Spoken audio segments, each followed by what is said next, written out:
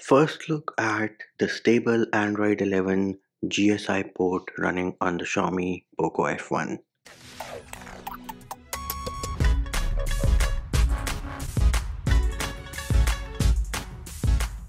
What's up peeps, Munchie here, back with another video and exciting times ahead.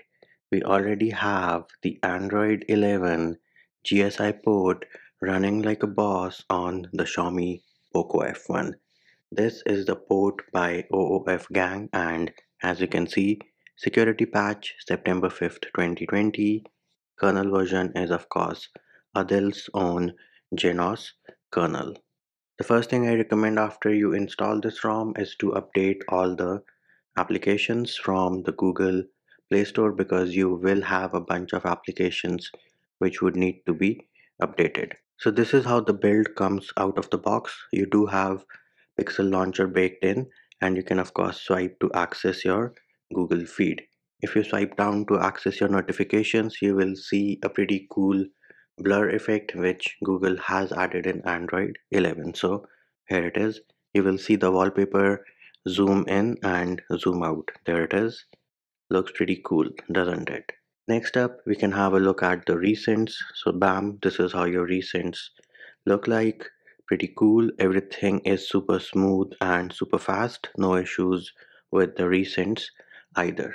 Now, with respect to the recents, you do have the option of taking a screenshot of the current active window, and you can also select text. So let us say I select the option of select over there. Now I can select any of the text which you see on the screen. So there it is. You can see that version is highlighted, and now I can either copy it, share it, or search for it. And let us now try taking a screenshot as well. So let us take a screenshot of the music app. Bam, you get the new UI for the screenshot. Also, you have a small preview at the bottom, and you can directly edit your screenshot from here. Also, if you select share, it will open the quick share menu, so you can now share your screenshot right away. And another feature which you get with Android 11 is to pin specific applications to the quick share menu. So if I press and hold on the messages app, I will get the option of pin messages, and now you will see that the messages app is the first on the list, and you can also know that it is a pinned application by the small pin which you see besides the M. Then you also get the new compact expanded sound panel. So here it is. The word volume has of course been replaced with sound, and this panel is smaller in height as compared to that which you got with Android 10, and you also get the new power menu to go with it. Next up, we can have a look at the quick setting tiles. So these are the different tiles which you get, and you can always tap on the edit icon to add some more tiles in case you want to add any of those tiles. While we are in the quick setting panel, you do have a screen recorder baked in, and it does let you record device audio and microphone at the same time, and you will of course get a notification once the recording starts. Here it is. You can see that it is recording the screen, and to stop, all I need to do is tap here and it is going to stop the recording. Now once the recording is done, you can of course either share it or delete it, whatever you feel like doing with the screen recording. And while we are on the home screen, we can also access Google Assistant. Bam, there it is. Google Assistant 2.0 in the building, working like a boss. Something went wrong. Please try again. That's alright, no worries. We can now move over to the settings and see what all customizations you get with Android 11. So we'll first go into network and internet, select your Wi-Fi's name and select it one more time. You will see that you have the new option of disconnect in the center, this option. Tap on advanced. You also have a toggle to enable or disable auto connect. So this is a nifty feature wherein, let's say you do not want to auto connect to a specific Wi-Fi network when you are close by, you can do that using that toggle.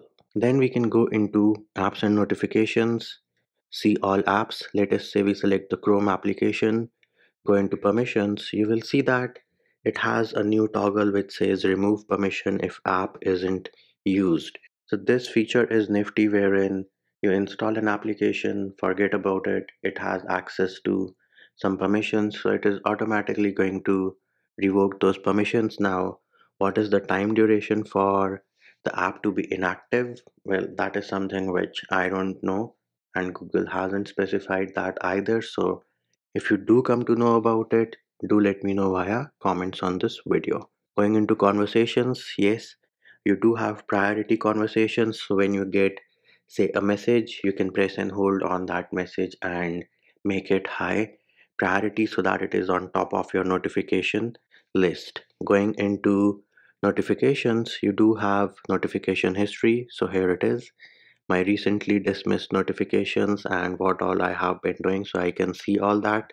You also have bubbles similar to Facebook chat heads, and this feature also works absolutely fine. Then nothing new in battery, you have the same old options which you used to get.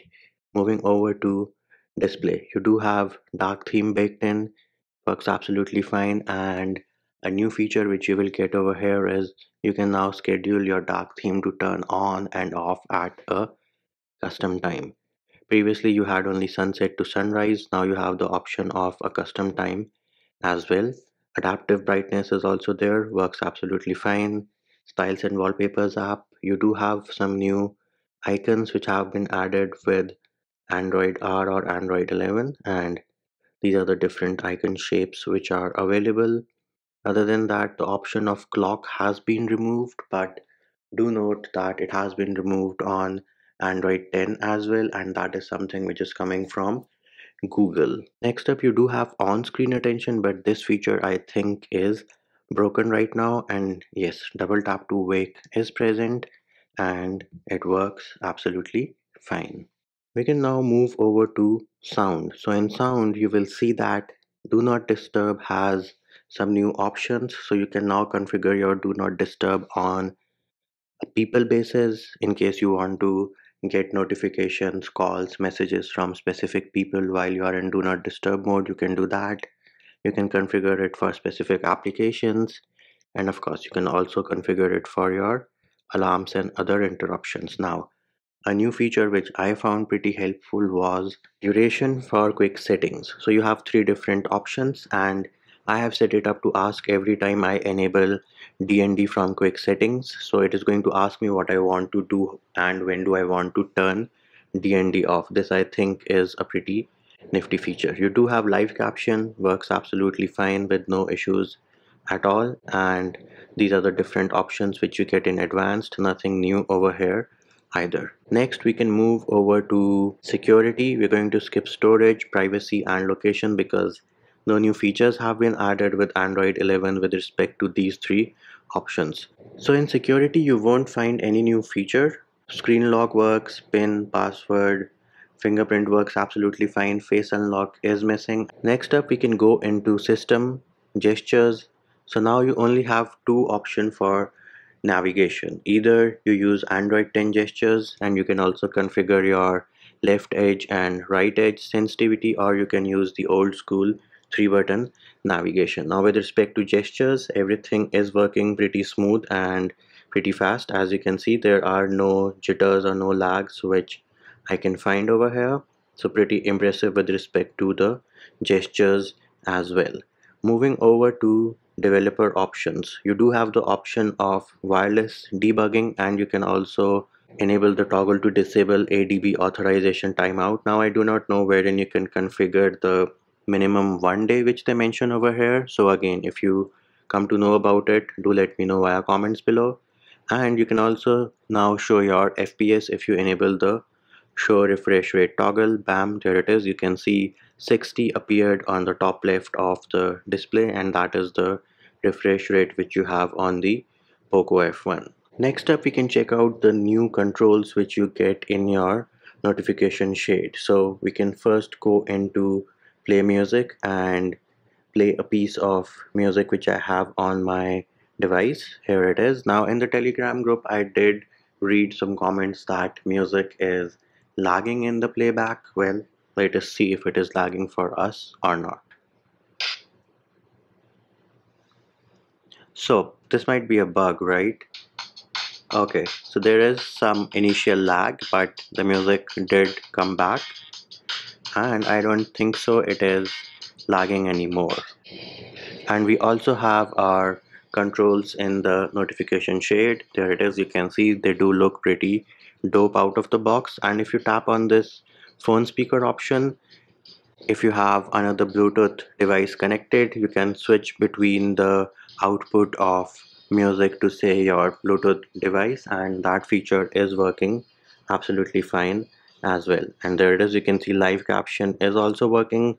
We can now check out YouTube to see how YouTube works, and let us try playing some fight scene from my favorite movie, which is the Matrix. Let's fight with Mr. Smith. Let me reduce the volume so that I don't get a copyright strike, but here it is, full screen, working like a boss, no issues to report. And you can see, oh, let me try to tilt my phone a little. So you can see that there are no issues with respect to playback. Live caption is also working absolutely fine. Let us try to go to our home screen, picture in picture mode, and yes, with Android 11 you can now resize the small picture in picture mode, and this is the maximum size you can go to, but as you can see everything is working absolutely fine.